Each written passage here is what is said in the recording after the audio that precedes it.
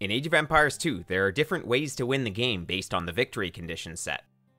With standard victory, destroying all enemy units and buildings, collecting all relics, or constructing a wonder are all the ways to win the game. On the latter, it's not standard victory that's used, however. Conquest is set for this, which means that the only victory condition is to eradicate the enemy. In reality, making the opponent resign is the most common way to win. Now, you probably won't win many games just by sitting at home with your army. In this video, we'll be looking at many different ways to attack your opponent. It's not as simple as selecting all of your army and then attack moving across the map, though this is sometimes the best option.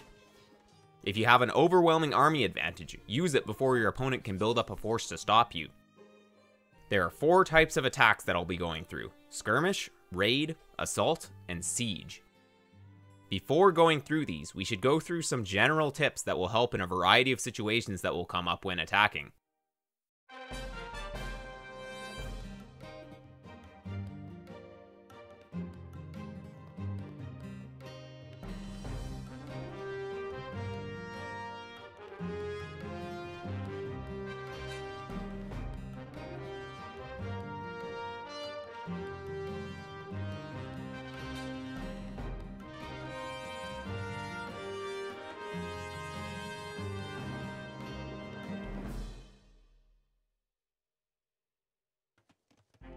The most important rule before going for an attack is to spend all of your resources, especially wood.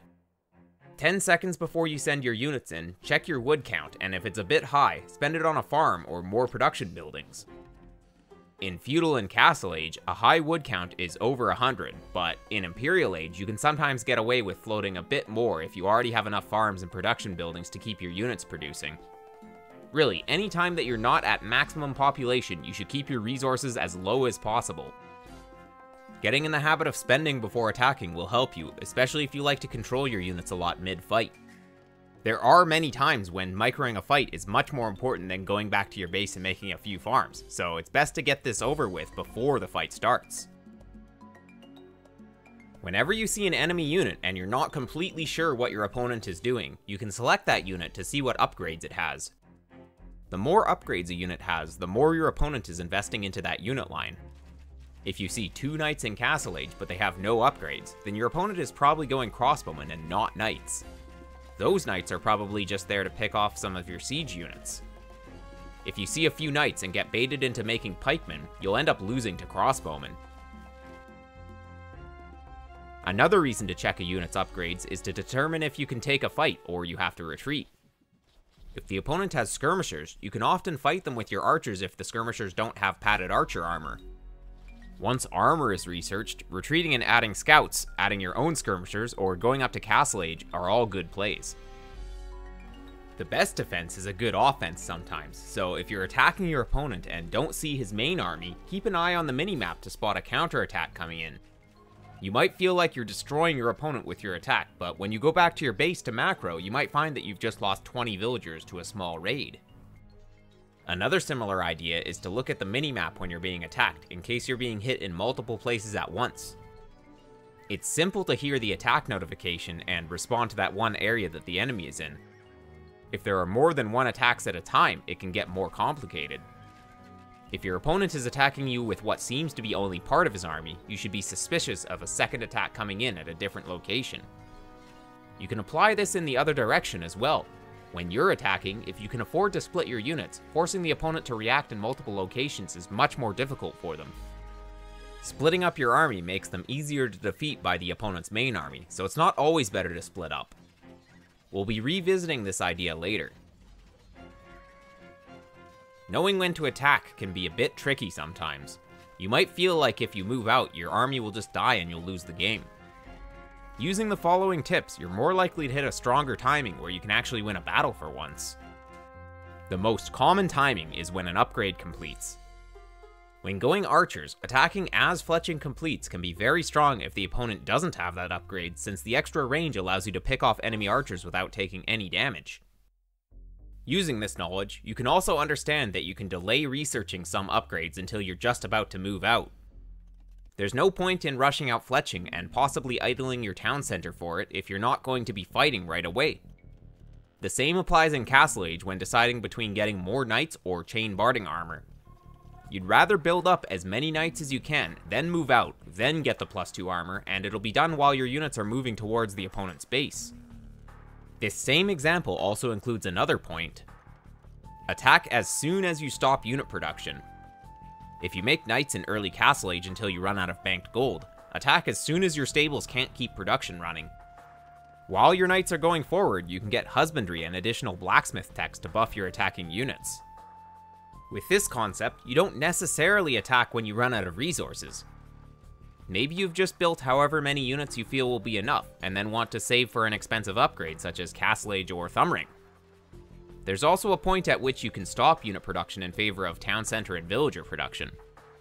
If you can't win the game with the units that you're making, stopping production and investing those resources into more economy or better technology can be better. If you've just defended an attack and the opponent just lost a lot of army, this can be the best time to go for your own attack. Counterattacking here can force the opponent to make more military, of which you should still have more of as you just won a battle. If you took any kind of economic damage, then counterattacking right away is necessary, otherwise your opponent will have time to build up more military to stop you while being ahead in economy. Even stopping villager production for a while can give you the power to get back in the game. If you lose villagers, you're usually better off trying to make your opponent lose villagers as well, instead of focusing on replacing your own. If you just can't attack your opponent and you're behind, defending until you're at maximum population can be the best way to catch up. If you're at max pop, then you can at least be sure that the opponent will have roughly the same army size as you. Even if you were behind all game, that can change with a good engagement with maxed out armies. If you don't build any siege, but instead focus on spending your resources on regular military units, you can take a better fight against an opponent who may have overextended with expensive siege units that don't contribute to the fight. The final point for knowing when to attack is reacting to an enemy that's out of position. This could mean when you see the enemy attacking the side of your base that's defended well with a town center or a castle, send your units to attack the opponent's base because he'll have less units there. You might also see some siege units that can be picked off if the opponent doesn't pay attention and his other units are a bit too far away. Reacting quickly to these opportunities can be a good time to attack, just don't get baited into committing unnecessarily before an important upgrade completes. I have one more tip to present before getting into the different types of attacks. You don't have to watch every fight. Actually, you probably shouldn't be watching most fights, at least for the entire duration. Many times, you should only take a fight that you're sure to win, otherwise falling back and making more army is better. If you're sure to win a fight, then you're better off just sending your units in and then focusing on spending your resources a lot of the time. You should still jump back to your army once in a while to check on it, but unit control is not as big of a priority compared to macro usually. This issue is commonly seen when drushing or playing men-at-arms archers. If you spend a minute microing your militia or men-at-arms while your villagers go idle or you float over 400 wood, then you're probably further behind than your opponent without even being attacked. To prevent over-micro, occasionally take a glance at your wood count mid-fight. If you see that you have a lot of wood, send your units somewhere they won't die while you go back home to make some farms and houses or whatever. Keeping your units alive is a higher priority than doing immediate damage, so just running around the enemy base while macroing at home can end up being better than trading your units for one villager kill. Later on, trash war fights are more about pumping out units and positioning them well instead of actually controlling them well. Adding more production facilities and farms, expanding to new wood lines and gold mines, setting up multiple raids, repairing castles, and defending against raids are all much more important than watching the trash fight. Alright, with all that in mind, let's finally go through the different types of attacks, starting with the Skirmish. A skirmish is a smaller fight to control a position or take out an army. Most fights in Feudal Age are skirmishes because the army sizes are smaller, and good positions can lead to raids to hurt one player's economy. Picking off enemy military units without losing as many of your own can give you map control, which will help you go for a forward siege workshop or castle, help you take relics, or even something like take control of extra resources such as the deer in the Middelon Valley. The point of skirmishing is to get a military advantage over your opponent, which you can use to take even more one-sided fights later. If you do a successful skirmish and then lose all of your units while attempting to raid, you open yourself up to be counterattacked. In Castle Age, a common skirmish will be knights versus knights with some monks in behind. Whoever wins the fight will be able to take control of a forward hill and go for an assault or a siege. The loser will be stuck defending and may even have to switch to pikemen if the situation is really bad. With crossbowmen, trying to skirmish the enemy crossbowmen once you have ballistics can catch them off guard. Again, this can lead to you being able to follow up with another type of attack.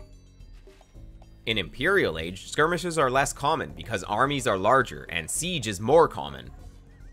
It can still be worth it to fight over neutral resources and hills, but once a player has a castle to protect those locations, they need to be sieged. As more castles are used to control areas, skirmishes to control areas are less useful. Let's move on to the next one, raiding. Raiding is when you focus on doing damage to your opponent's economy by running through his base or shooting over walls to kill and idle villagers. When sending units past enemy walls, there's always a chance that you'll get your army trapped and destroyed without doing too much damage. Understanding the state of the game will help you to make the decision whether or not to go in. It's a high risk, high reward play, so it's useful to attempt when you need a comeback. If the game is even and your raid fails, your opponent may just counterattack and you'll have a hard time defending. If you're already ahead, it can be a way to close out the game, but it can also be an unnecessary risk. Going for a siege is usually better to finish the game when you're ahead. Raiding over walls with crossbowmen is less risky, though you'll usually split your crossbowmen to cover multiple areas. This can lead to your units getting picked off in lower numbers, which will result in the opponent losing less units. Anytime that you lose a lot of military units and your opponent didn't lose as many, you should expect a counterattack. No matter how many villagers you kill, you haven't damaged your opponent's current army, so if you only have half an army at home to defend, then you're in danger of losing even more villagers than you took out. Not losing villagers and replenishing your military count are your priorities after a raid where you lost your army. If you can trade your army against the opponent's army or escape with it, then you won't be in as much danger if your opponent attacks you, as long as you can get your units in position to defend. This is more true in Feudal and Castle Age, but can still apply to Imperial Age as well if you have Hussar.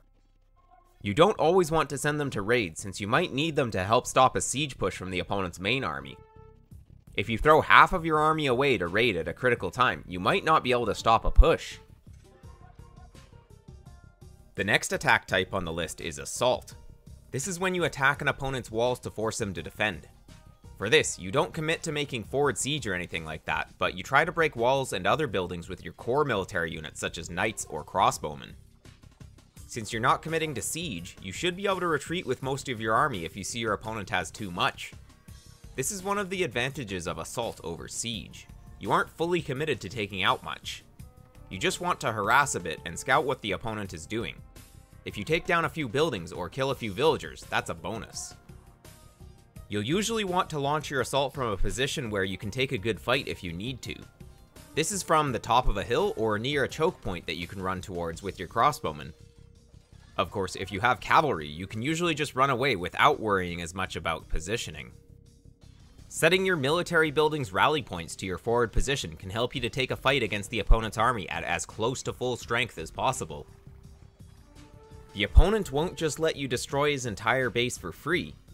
Eventually, he'll try to push you back, and you have to be prepared to tell your units to switch targets from buildings to units.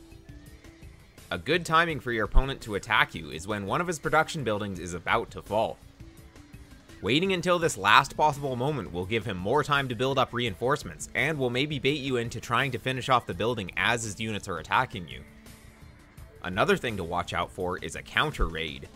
If the opponent knows your army is forward, this means your base is less defended.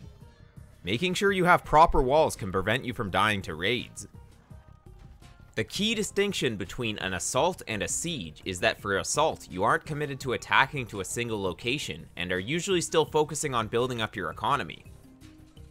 When sieging, you're investing much more into your push. The slow-moving siege units need to be protected, and you can't just change the location that you're sieging as easily. Sieging is a larger investment into military, so the way that it gains you an advantage is if you force the opponent to spend more resources defending it than you spend attacking.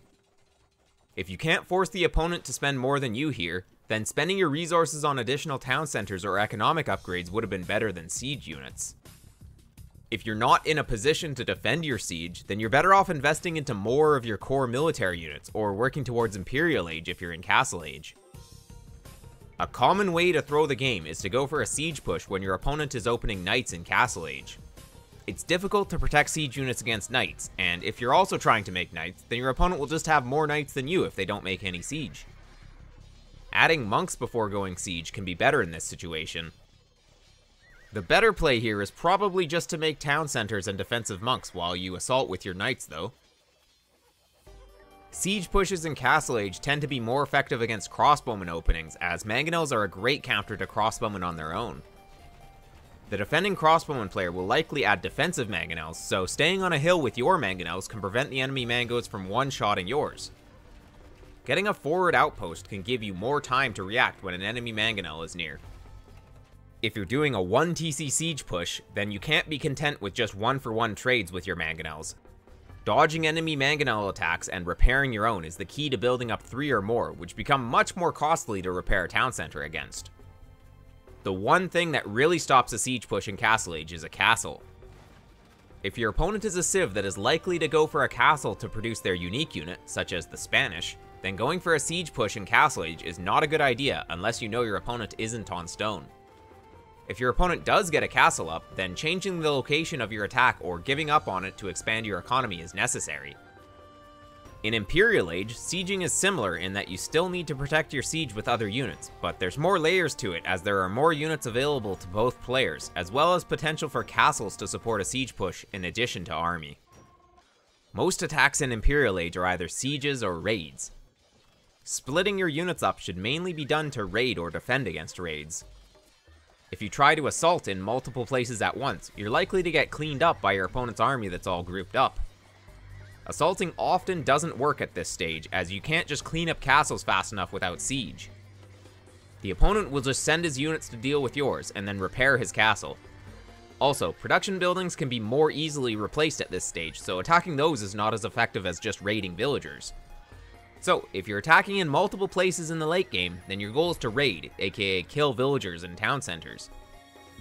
If you're attacking in a single location, then you need to be sieging, which means you need to prepare a proper army to protect your siege before attacking. If you try to siege in multiple places at once, your opponent will more easily be able to pick off your siege units, as both of your pushes will have less units to protect the siege. At this stage, you can't just send units forward without thinking. It's better to plan your siege and then go when you have your army assembled and upgrades complete. If it's not early Imperial Age, attacking once you're maxed out is common. When using trebuchets, building up 3 or 4 of them before attacking will allow you to take out castles without your opponent being able to get his army in position to defend or villagers to repair. Researching siege engineers also gives plus 20% damage versus buildings, so if your civ gets this tech, picking it up will let you take out castles even faster. Supporting your siege with a castle is how you can increase your military strength once you're maxed. The best way to keep your siege pushing is to place a castle on the same hill as your opponent's castle was once you take it out. Then you have a good place to rally more troops to as you lose them. If you control the center and rally troops there, then reinforcing the flanks is a lot easier too. It's worth mentioning that in some games you just have no way to protect your siege units. If you have access to good champions or unique infantry units, then you can use these to take down buildings instead. Since you don't have siege units to protect, this tactic is more of an assault instead of a siege. This also means that attacking in multiple places can be good, so long as you can retreat one side if you see that an enemy army can defeat yours. Using champions in the late game can be the best way to push the opponent when they're going Hussar, as the Hussar may just pick off your siege. Champions reign supreme when gold runs out, so if you can have champions while the opponent just has trash, then you should have the better army. Anyways, sieging requires a bit more planning, but it's the only way to push sometimes. Just to recap, the 4 types of attacking we've gone over are Skirmish, Raid, Assault, and Siege. Skirmishes are when you're fighting the opponent's army on the map to either defeat it or control a position by making it retreat. Raids are when your goal is to pick off villagers, sometimes at the cost of your army. Assaulting is when you use your army to attack the enemy's buildings to get scouting information and force your opponent to defend. And finally, sieging is when you commit to an attack with siege units with the intention of clearing out key buildings and controlling a position. Knowing which type of attack to go for will help you make good use of your army depending on how the game is going. If you know the opponent is attacking you with archers, and you know where his army is moving, you can try to skirmish against his units on the map before they do damage to your economy. This is especially useful if you can pick off archers before they become crossbowmen. Raiding is useful when you see an opportunity to do economic damage to your opponent when you can't fight his army directly, such as when you have scouts and your opponent has to chase you with spearmen and archers. The raids in this case are not only doing economic damage, but also keeping your opponent's army at his base so you don't take economic damage yourself. Buying time with a raid can let you build up skirmishers or go up to castle age for knights. In this case, you wouldn't win a skirmish, so raiding is your best option. Assaulting is used when you can win a fight against the opponent's army and you want to force that to happen. The longer the opponent waits to fight you, the more buildings on the front will be destroyed, and the longer the forward resources are denied. It's basically a way to use your military advantage without overcommitting to siege units, which means you can fall back on a good economy if you need to. Sieging is often the way to actually defeat your opponent, as it will help you to take down town centers and production facilities much faster. Protecting your siege units is your priority, so continuing to send military units to reinforce your army, even at the cost of economy, is better. If you skip villager production for a while to get enough army to crush your opponent's army at his base, then you'll be able to kill more of your opponent's villagers than you would have created yourself. This structured attack requires more planning compared to an assault, in which it's easier to fall back. Hopefully this all makes sense. Not all units are suited for each type of attack. Knowing the ways in which you can use your units can help you to decide which type of attack to go for. You wouldn't try to skirmish against scouts with men-at-arms, since the scouts would just run away. Trying to raid with them and then switching to an assault when you bring reinforcing archers is a better play. Likewise, trying to raid with mangonels probably won't work unless your main goal is to siege. Raiding units should be either fast like cavalry, or have potential to do enough damage that you don't mind losing them, like ballistics crossbowmen. And that just about does it for this one. If you have any questions or want more clarification on the different attack types, feel free to leave a comment down below or join the Discord and start a discussion there. Thanks for watching, and I'll see you in the next one.